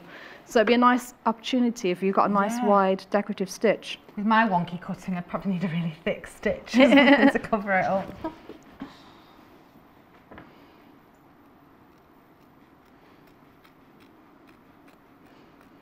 And I would recommend doing the cutting part once you've sewn everything down. And if you really want a sneak peek, because when I first did it, I'm like, oh, I want to see what it looks like. Yeah, I did my first one. Ah, right, yeah, because I'm like a kid in a candy shop. Yeah. Like, Just be careful if you do cut the first one first and you continue to sew. As if it's handled quite a lot, it might fray the edges a little bit more. Okay, yeah. But it's not the end of the world. No, so you'll just maybe do one to have a little peek and then ideally just get the rest prepped. Mm-hmm. Oh, wow. I love the red in that though. I know you did Yeah. that last week, didn't you? The red and white. Oh, there, but I think that... I really would like to try the black and blue, Black yes. and blue, I think that yes. would be quite nice. That'd be a nice modern take as well. Yeah. Oh, yeah, that'd be so different. Yeah. Yeah, I've not seen a quilt actually with, I know it's some stuff, but with so much black in it, if that makes sense. I bet that'd look... It's like, yeah, I've done one that is black background and it's leaves. Oh, wow. Yeah. Oh, I bet It is Tiffany's nice. fabric would look lovely in that. Yeah. I love her fabric at the minute. That's my thing. There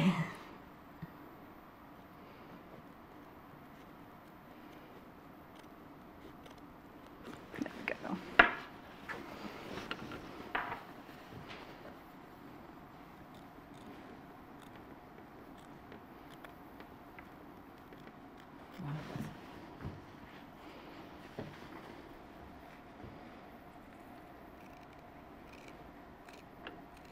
Gosh, yeah, I see what you mean, because you've got, it's all based, I forget you've got all the other layers underneath it as well. So, it's, yeah, you quilt it as you make it really, so it's actually a really quick one to do. So that's what you do, and then you do this next one to cut out, this next one to cut out, that one would be quilted, that one would be quilted, and you just continue. Wow. Yep. Once it's all finished, you trim it down to the size, so 36 inches square. You could add a little bit extra if you wanted, so you could do a 1/4 of an inch around the edge if you didn't want your binding to come onto your pattern so much. Ah, and then your bonder web is on there, that just comes out. Yeah, so you can have a look. You might, you might see the shiny side. So that just putting it on the top layer helps it to not stick to the bottom so much. Right, yes. Because you've got most of it stuck to the top. Yeah, that's brilliant. Christine, I think's messaging from Buckinghamshire. Good morning, Christine. She says, morning all. Can you go over the reverse applique again with an iron to stick it back down after you finish cutting it out? ? Oh yeah, definitely. Actually, you would want to do that, especially if you used a friction pen, just to get rid of any remaining marks that you might have. Yeah. So yeah, definitely. There you go. Thank you for your question, Christine. Good question. It's one of those, I think, everyone at home will be like, I'm glad someone's asked that. Yeah. If you've got any questions, anyone, don't be shy, message in. Yeah. I won't answer them, don't worry. Now, before we move on to the hexes, I'm going to just recap the kits. Okay. So that's that done, isn't it? We'll be back with you in a moment. Yes. And again, if they wanted to see the whole thing, was last Sunday. Last Sunday, wasn't it, with John? So if you want to have it, that was I'm trying to count back the dates, but I can't. Is it like the 18th? No, 13th. Last Sunday was the 13th. So have a look back on that. Oh, yeah. Right, I'll be back in a momento. Okay. So we're going to have a look through the kits again. Right, so let's have a look at the green one first. So that's the one that we've showed you today on the wall that you can see. So that's the Tula Pink Sea Glass Reverse Applique Quilt Kit. Gorgeous, gorgeous green that you've got there. That's got the stingrays hidden away in there. Just there. And that's from the Zuma range. So you're getting 1.5 meters of the sea glass. And you've also got 1.5 meters of the white as well. And that will make you this incredible quilt there. Then we saw this one last week. Well, if you want the traditional colours, you've got the red and white there. Really nice and bold these colours are, aren't they? And that's the one that we've just seen, again, Emma demonstrating. And we've also got a picture of that finished quilt as well. So that's your red and white. So you're getting 1.5 meters of the red and 1.5 meters of the white. You've got your instructions and you've also got your thread there with that as well. Then if you want something, I would say this next one it's different, this one, and I love it.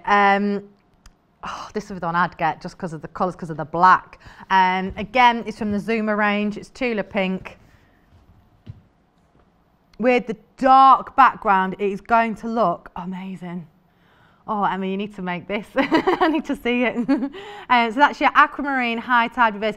If somebody, if people get this and make it, please, please, please, can you either send me a picture in here or when I'm next on, or send it to me on my Facebook, because here's the email address to the studio@sewingquarter.com, because I really want to see that one. That would just be, I really want to see that. Send me any of the pictures all the time, because I love looking at them, but I want to see that. Now, we actually saw this quilt was shown yesterday. I brought this to you before Christmas because we were looking at Hexies, I believe, yesterday.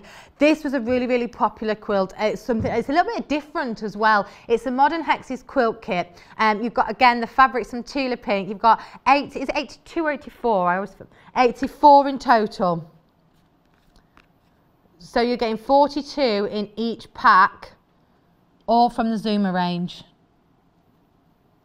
which is beautiful. So you've got them, you've got the hexagon template in there as well. And then you've also got 2 meters of the sapphire blue and 2 meters of the white in that kit there. And then you've got your instructions, and that will make you, sorry, 1 meter of sapphire, then 3 meters of the white. Sorry, my error there, 1 meter of sapphire. And that will make you that, which is what we're going to have a look at now, which is gorgeous. So I'll take my instructions and off we trot. Back over, it's like another show again, Emma. Hi. Right, we've got just under half an hour. Okay, that's perfect. You're going to make the whole thing.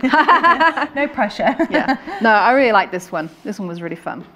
It was. Remember, we did this just before Christmas. And I loved it because you showed me some lots of little tricks and tips again, didn't you? So, right. So this is your pack of Hexies that you'll get. Yep. In your pack of Hexies, like you said, you've got a handy dandy, already made cardboard template. So what I did was, on this one you can see some I've marked and some I've cut off. You actually mark your seam allowance around the edge. You can do 1/4 inch. This one I've made just, I think, 3/8 of an inch, just to give me a little bit more wiggle room, because when you do fold them over, it doesn't give you a huge amount. So no, if you're a little bit more generous on your seam allowance, they'll be nice. A bit more. So you literally just, like I said, mark a line. So I did 3/8 of an inch all the way around, and you literally just cut it off. Snip away. Yeah.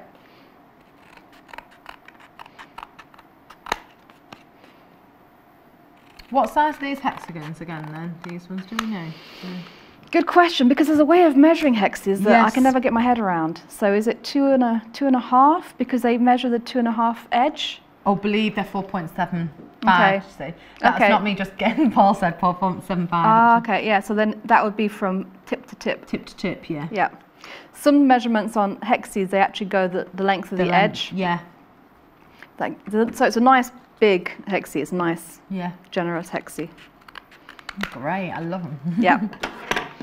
I also love the patterns that are in there. I know, they're nice. Glue stick. The glue stick that we all love. Yes, I love that as stick. well. So I use my piecing. It makes life a lot easier, doesn't it? You can stitch if you want to do it that way, can't you? But it just makes it nice, yeah. And especially for this, because it is a nice, quick way of doing the Hexies rather than English paper piecing. It is nice to have a little shortcut, basically. Yes. To be fair, that's how I do it. I do like the blue pen, and that's how I've done it. Like when I Lucy Brennan that taught me, and she made me do the stitching. She's like, you've got to do some, and I was like, yes, but I like the glue. She's like, I do. Well, it's one of those. But it is, you've got to do it. I mean. One of my rules is there's no right or wrong way, only the way that works for you. So it could be, you know, using the glue is great, but you don't want to do it every single time. Yeah. So there are certain projects where it makes sense, but some where you want to actually just do the whole hog. So what I'm going to do is put a little dot of glue just on the edges. You only need a little bit of that glue as well, as I found out. Yeah. I'm going to use my Hexie underneath template, so I'm going to fold over the first one. Yeah. So give me my 1/4 inch allowance. So I'm lining up that folded edge with the edge of my Hexie. Yeah. There, just like that. There we go. Perfect. Once that's done, do the next one. If you wanted to do it sewing it, you could actually put your hexie inside. Yeah. And do it around that way. Could you glue the hexie inside it as well? No, because you've only got a couple of hexies. Yeah, so you need to use it for each one. I'm thinking if you've got loads of the paper one, but yeah, no. Yeah.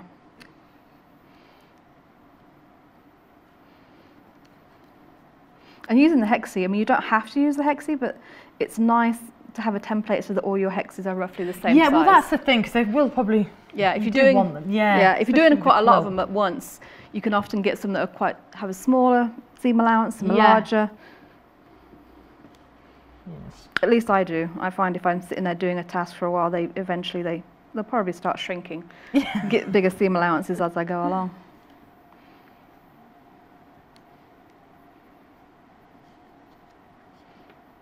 There we go. Yeah, you can get those glue pens as well on our website. Have you got them in stock at the minute, Paul, or are you? Just check the web.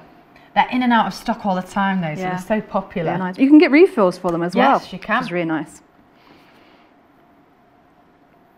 Yeah, I wanted to buy one from a shop. I couldn't buy one from here because I left it too late and they didn't have any in. Yes, cost me more money. Oh dear. Not bad. So that's what your hexie will end up looking like. Yep. So all your seam allowances have been glued to the other side. Yep. Looks like that. Away, all nice. Yep. Love it.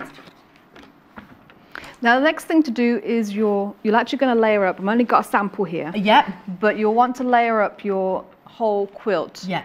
Beforehand. So you do it the full size then? Yes. Yeah. Full size. And with the lengths of fabric that you get, so the top on that one was actually 2 lengths of white sewn together. Right.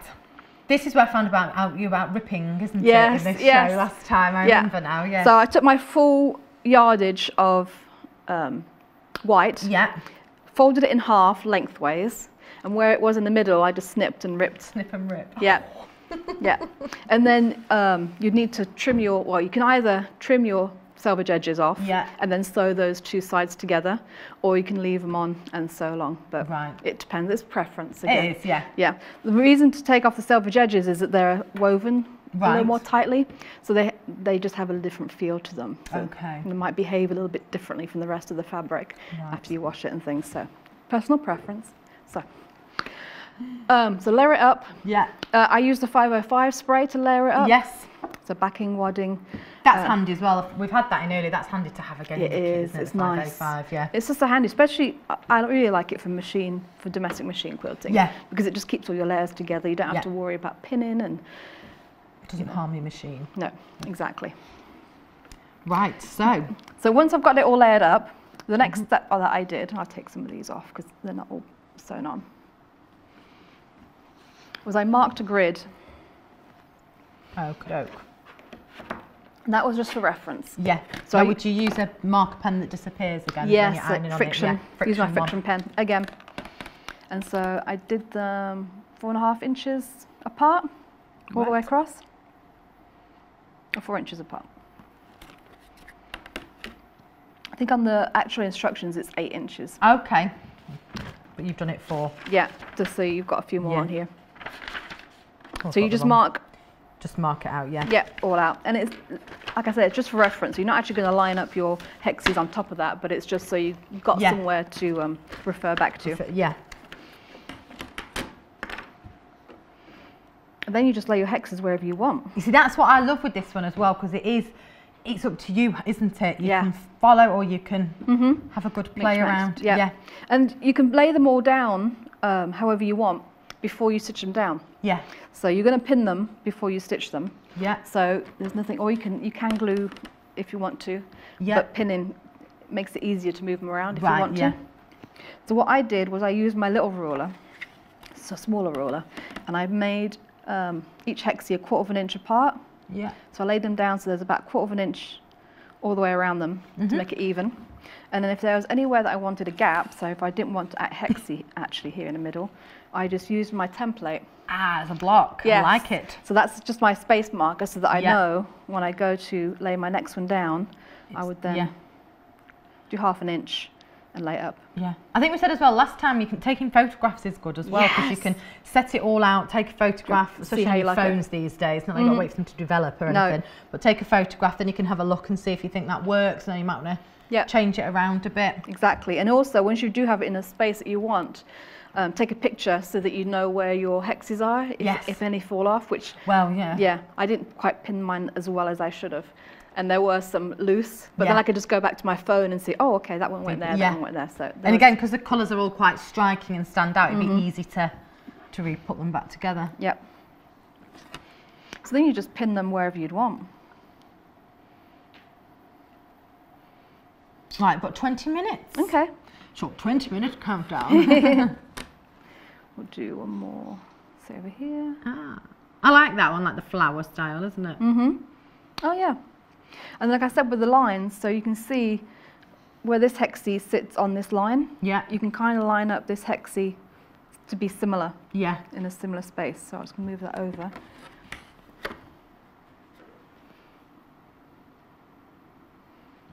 Yeah. And again, it's up to you what you do with colour, because you'll have all your hexes done, so you can almost put them all in piles of the same colour, can't you? Yes. And then go, right, let's... Which is what I did with those. I first actually, this one I'm mixed and matching, obviously. Yeah. Which what I started doing with the original quilt.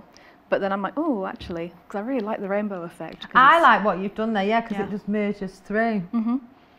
Or you could, the thing with Tula Pink's fabric there is because it's fun, you could literally just have a splurge of it. Yes. You could just have everything, couldn't you, really, just thrown in there. Yeah, definitely. So once I did all that, the other thing I did was I marked my quilting lines with my friction pen. And I just did straight diagonals. Right. So you're going to use those to sew directly through all the layers and then across your hexes as well.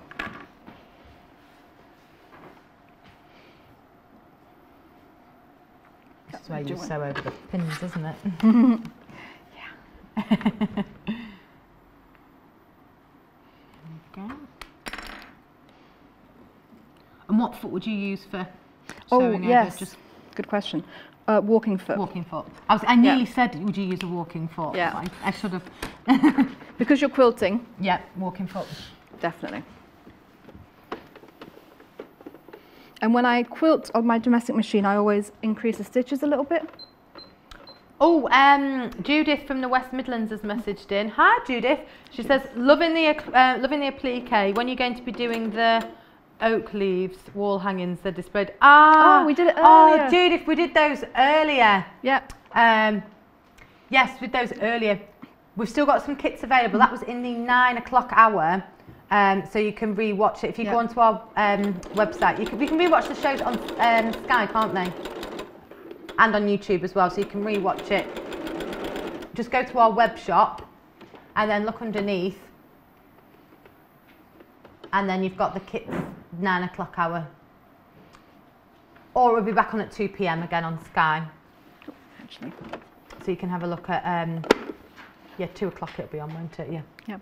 That's the Hawaiian quilt. You'll love that, Judith. Loads of good messages in about that. So that's it. Yeah, watch it too. Yeah, Thanks, it was Judith. Stop here. Yep. Because I wanted to show, this is where I've quilted through all my layers. Yes. And I'm going to start going across my hexie. Yep. Now you want to be careful when you go across your corner because sometimes it can ruck up. Oh, yeah. So I'm just using my scissors to hold it down at the moment, but you can use your seam ripper, a point or an awl, just to make sure that sits nice and flat. Nice and flat, yeah. And you just go straight across from corner to corner. Yeah. And then you've marked your lines through it as well. Yeah.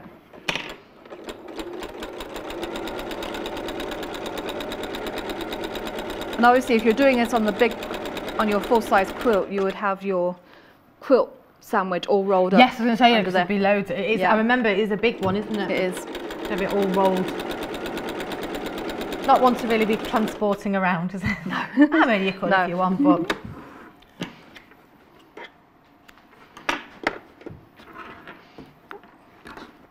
So I'm just going to work on this hexie. Okie-doke. You can kind of see what I've done with the other ones already. Yes. So once you've done that one, you want to sew across from corner to corner. Yeah. And on the original quilt, all the space in between the hexes, I actually quilted along the lines as well. Oh, you did. So you can actually, you've got like little white hexagons in there, haven't you, when you're looking as well? Yeah. There, you can see in there. So you don't have to do one hexie, then stop and then move to the next one. You can just keep going all the way across. Yep. If you want to, you can quilt the whole quilt like that. I just decided to keep it diagonal lines in the back. Oh, I'm actually going to... Now, just so you know, this kit is quite limited. Because you've got 2 hexie packs in each one, it is quite limited. So just to make you aware of that. Oh, I'll tell you what... sorry. Go on, sorry. I'll tell you what I did see, actually. One of the ladies on the Facebook group, she had used these to make a deck chair cover. Oh, yes. Yeah, did you see that? That is amazing, yeah. That's what I love seeing, all everyone's projects and things. It's so creative. Because I love seeing whether people are beginners or whether they're, you know, advanced. I just love it. I love seeing everyone, what people are doing and things. And I think it's nice on there as well that if you're a beginner, make sure you put things on there, because I know I put my first thing I did on there and everyone was really nice about it, but I was like, I'm learning. But I'll show you the email quickly. You can email studio@sewingquarter.com. Hexes are one of the most popular things. So hexes was the first thing I used. Yeah.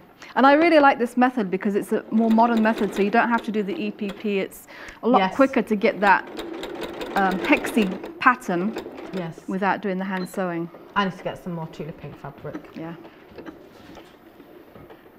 But I keep going, I want to wait till I'm good at it before. I don't want to go wrong.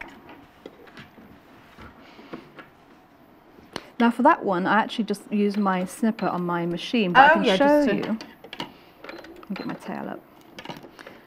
How I did start and finish whenever I machine quilt, whenever I do it on my long arm as well. Oh yeah. I always pull my bobbin thread up. You pull it, oh right, yes. It just keeps everything to the top. Yep, so it's all don't all get tangled up then, does it? Yes, and then I can tie them off, and then I actually sew them, hand sew them, and bury them inside. Yes, I remember that. Yeah. In fact, I was talking to somebody about that the other day, and I'm glad I know it's not from you. Random conversations. I was like, no, there's a way. I said somebody does that where they pull them up. So I just put my needle down and up again.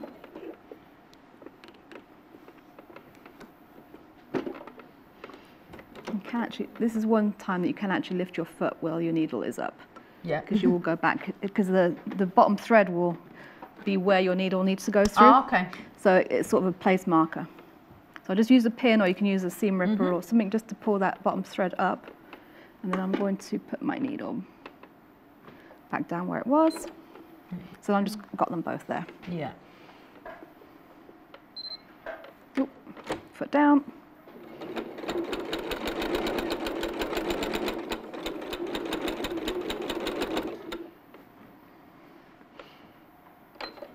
And I'll just do the same here. Okay. So you pull them up, isn't it? Yeah, so you just pull on your top thread a little bit and it'll pull your bobbin thread up through, pull it out, and then just do a little knot. And then you can bury him. And that just, for me, it just gives me a little peace of mind that I know my threads aren't going to come undone. You see, that's my thing. I would forget, and that's why I like that technique, because I would forget to do that otherwise, and then I think I've done a quilt and it'd fall apart when I watch it.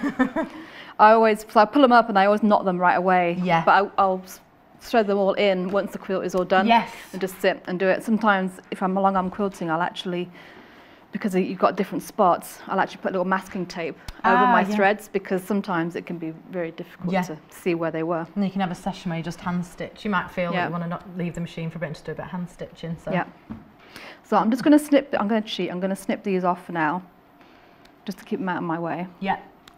So the other thing that you can do, if you really want it to be secure, so because you've just sewn from corner to corner, so you will have a little pocket where your goes underneath. If you're concerned about that, you can actually stitch all the way around the edge. So if it's going to be a quilt that you're going to use and wash quite a lot, that might be something that you want to think about doing. Yeah. And you can use a decorative stitch as well, or blanket stitch. I'm just going to do a straight stitch around the edge, just to make sure that's nice and secure. But that's the thing with it as well, when you're adding in your own stitching and things as well. There's, like I say, so many sewing machines have all different stitches and things, so you can again personalise it, have your favourite one, or everyone I think has their favourite ones they like and things. Yeah. I'm just doing a white thread, but if you did it in a different coloured thread, that could be nice as well. Could you use different coloured threads going through the whole thing? You can get some really nice variegated rainbow threads, which might be good. Ah, yeah, because I was thinking with all her bright colours, Yeah. sorry, her Tula Pink's colours that she's used. I think you can make it as vibrant as you want, really, can't you? Or as classic, you know, again, you could recreate this quilt with more sort of floral, different patterns on it if you wanted to. Yeah, definitely. I just like the colours on it, I like the funness of this, and the bright.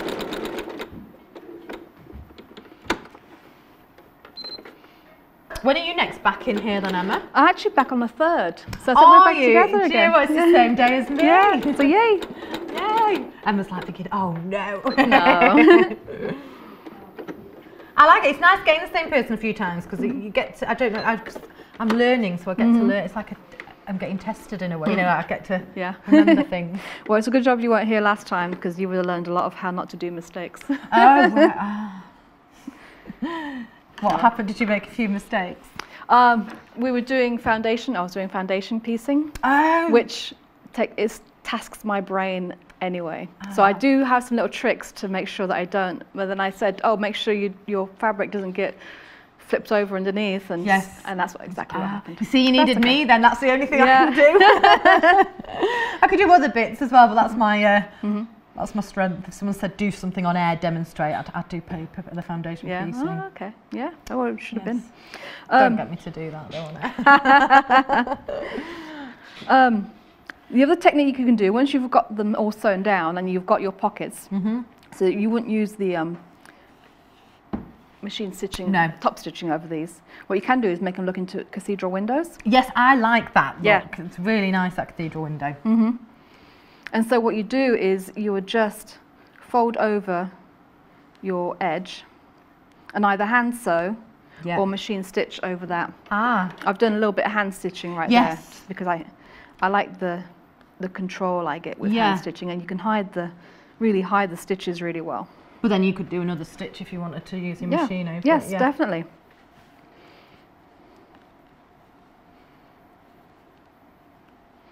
So I'll do a little bit of that now. There we go. It's actually a cathedral window effect. Yeah, your mock cathedral window. Mock. Yeah.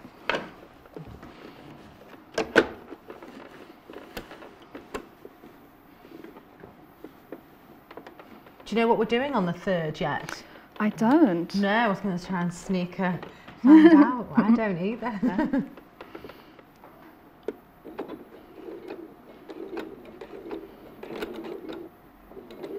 I do have some bits for the birthday show. I'm going to be here for the birthday show. Oh, are you? Ah.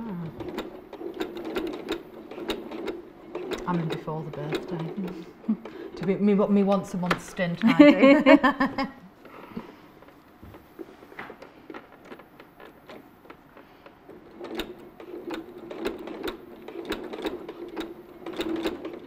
So again, I'm just using my walking foot for this part.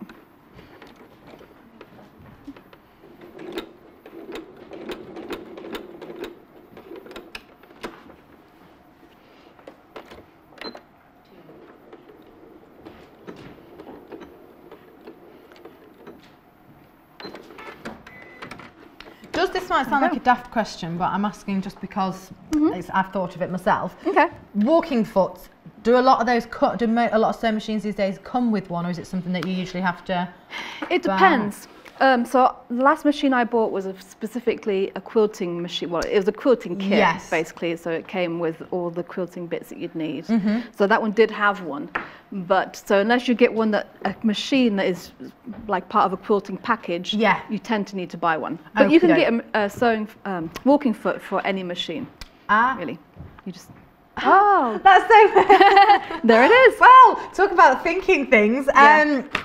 Right, here we go. I did not expect that at all. I was literally like, can you get one? Yeah. There you go. Paul's got one there. That's why you said he went quiet. So here we go. If you do want to get a walking foot, we have got them here. There you go. So that's your Everfeed walking foot. So that would just attach then onto your sewing machine. So you've got a little lever that sits across, either sits inside, well, my walking foot at home has a little fork. Right. So my fork sits inside my take-up lever. Yeah.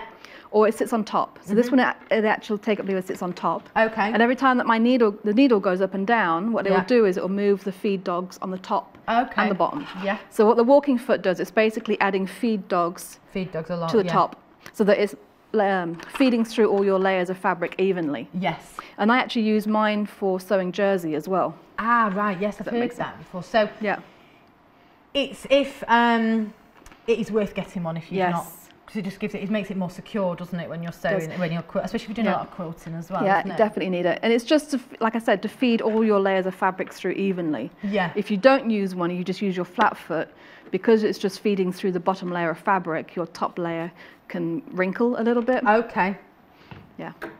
Yeah. So and that one actually has a bar in there as well to help. The little bar that comes with it. Yeah. That has a little hole inside of your machine. It'll sit inside the throat. So you put that bar there, and it just gives you another guideline. Okay. Oh, so you know, on your machine, you've got like 1/4 inch, 1/2 inch, all your guidelines. Yes, all along there. It just gives you an extra one as well. On top of the quilt, so you can actually see it, because otherwise it'd be hidden by all the. Yeah, because I often wonder when everything's hidden, you're like, oh. Yeah, so that's what that's for. Is to. Okay. You've got a guideline on top. Well, there you go. So there you go. You've got the walking foot there. So if you do want one, it is worth doing, because I say it will stop things gathering up, keeps things all nice and smooth and that as well. There you go. Right, 4 minutes. Okay. Oh, there we go. So I didn't expect the walking. I was literally just thinking, it would be nice. Yeah, they're handy, very handy. I'm just going to do some more. Because, like you say, you use a walking foot for jersey as well, and that. So. Yep. And with this kit, makes it nice. Like I said, there was a lady on Facebook who had a picture of a deck chair cover. Yes, that looks you could do cushions. You could do a bag. Oh, yes. You don't have to do the full-size quilt. Yeah. Yeah, no, it's great. Everyone's that's the thing with the views, they're so creative. They know all those, you've got all the different ideas. I love it. I love seeing them all. It's inspiring others as well, because like what somebody does and puts on there, someone else will look at and go, oh wow, I love that. I'm going to do it. I'm a copyer, me. You get inspired. Pardon? It's inspiration. Inspiration, you get inspired. yes, that's the word. Yeah.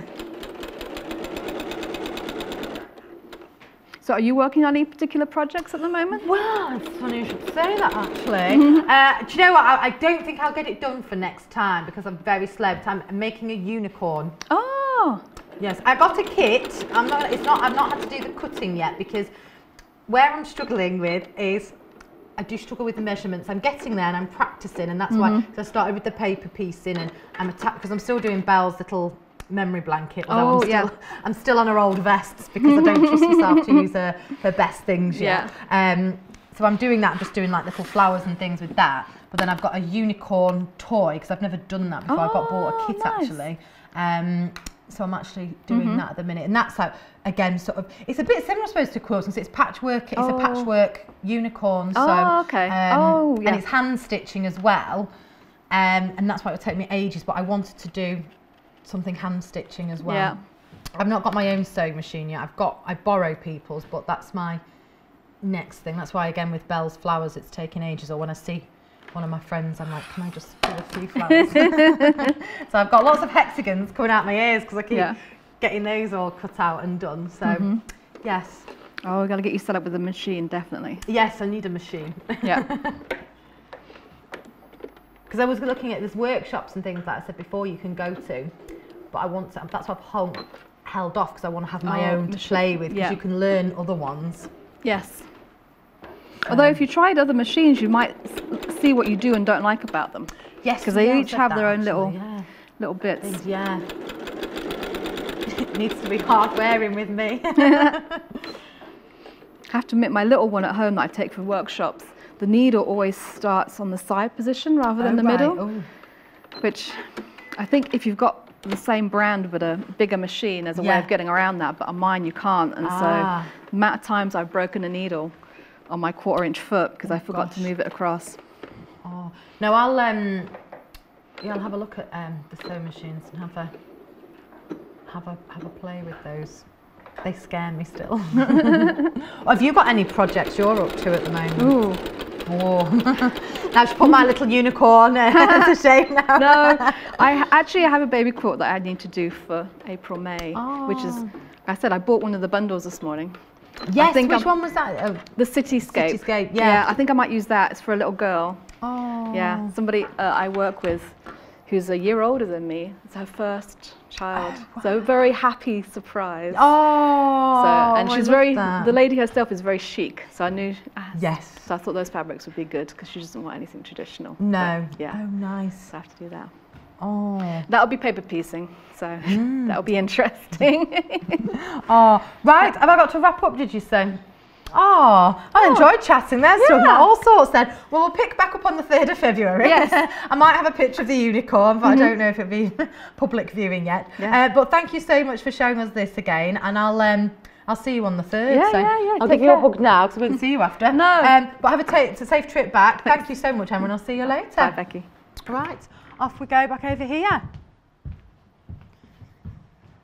Right. Oh, I always get chatting to Emma at the end. I'm like, I could just stand and chat longer. Okay, so the modern hexi quilt you've just seen us do there, us, like Emma. So you've got 84 pieces here, hexagons that you're getting there in that gorgeous Tula Pink range, and they're from the Zuma range. Sorry, by Tula Pink in the Zuma range there. You've got a selection from some gorgeous blues, greens, pinks there. All sort of based around the sea as well. You've got shells in there. You've got hidden stingrays, anchors and things there, all in there, so they're beautiful. And I thought they were looking at my hand there, and I'm there spending ages flicking through, and you're looking at us still. Right, so in here you've got your 2 packs of your Tula Pink hexagons, you've got your instructions, and you've also got your threads in there as well for that one.